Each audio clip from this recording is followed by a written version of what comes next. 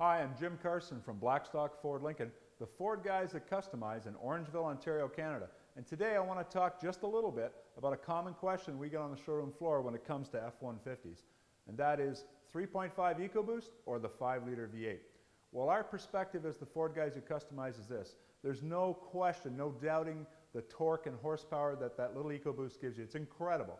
A very flat torque curve peaking out at 420 foot-pounds. That's more than enough to burn this expensive rubber off a truck like this FX6. However, if you're expecting to get significant fuel economy savings with larger oversized tires or pulling a medium-sized trailer on a continuous basis, a lot of weight in the truck, you may be disappointed. And depending on the option, it's a $2,000 option to go to that Ecoboost.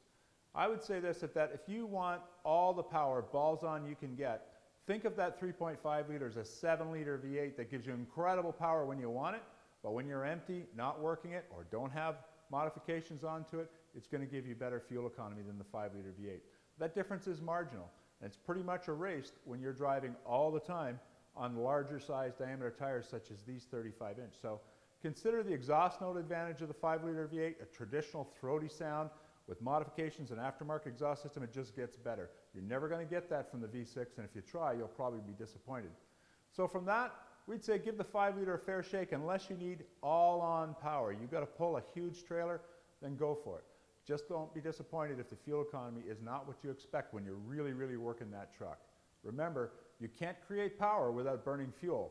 I know it sounds like common sense, but that's what's going to happen. That V6 is working harder stuffing fuel in there. It's going to give you the power you need when you ask for it, but it's also going to burn that fuel.